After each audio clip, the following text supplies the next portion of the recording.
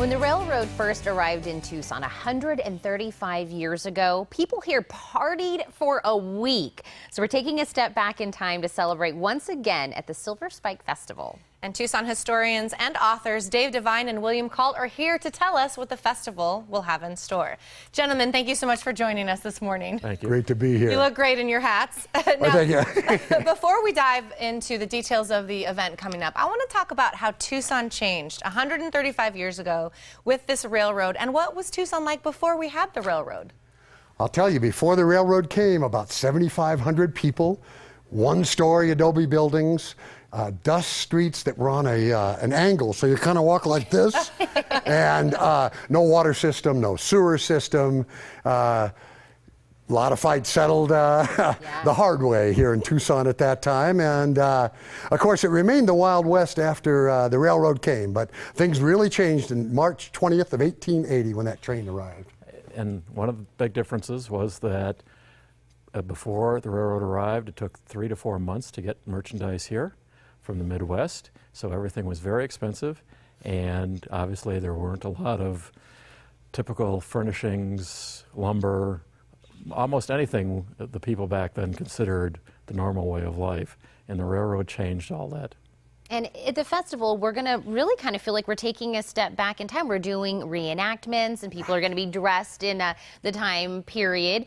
Is that kind of what we're honoring? Yeah, that's what we're excited about, is filling that whole depot plaza with people that are all dressed up in costume, and maybe trying to create a little bit of Williamsburg setup that people are used to back in the East, out here, right here in Tucson, and all dress up and pretend like it's 1880.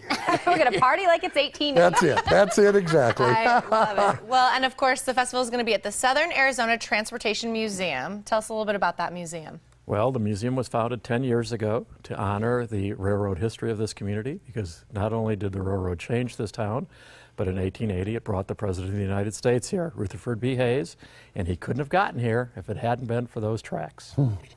And I love that this is going to be a family event. What a way for kids to come and have fun, but learn a little bit as well. Exactly. And our engine, number 1673, was the last steam engine that ever ran here in Tucson.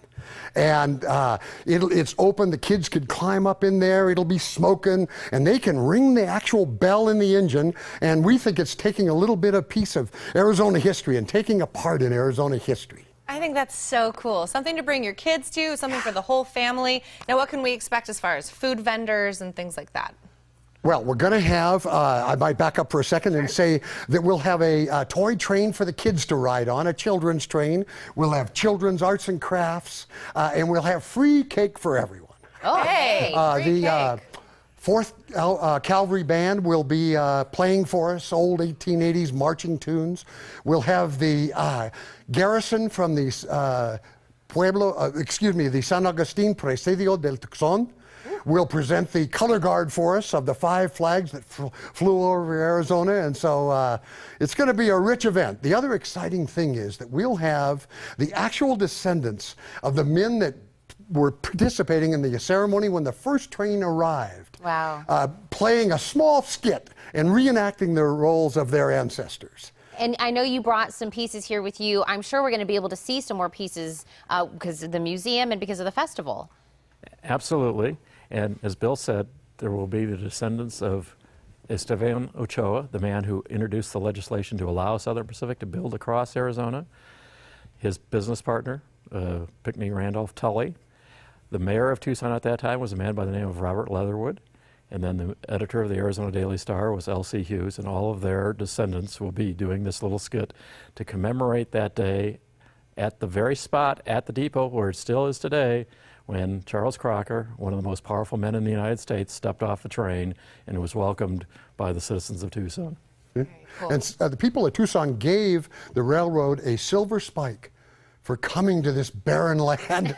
A big thank you, right? So, and the Southern Arizona Transportation Museum, it'll be their 10th anniversary. And so that'll be an exciting aspect of it too. The museum is chock full of artifacts such as this, stories in both Spanish and English about the railroads coming here and the effects that it's had on Tucson. Well, William, we can't end a interview talking about trains this whole time without a little train noise for us. I know you've got something for us. Yes, yes. Here we go. That makes you feel like you're right there. That was awesome, gentlemen. Oh, thank you so Thank you. much for coming. The Silver Spike Festival will take place this Saturday starting at 10 a.m. at Tucson's Historic Depot. For more information, call 623-2223 or log on to TucsonHistoricDepot.org.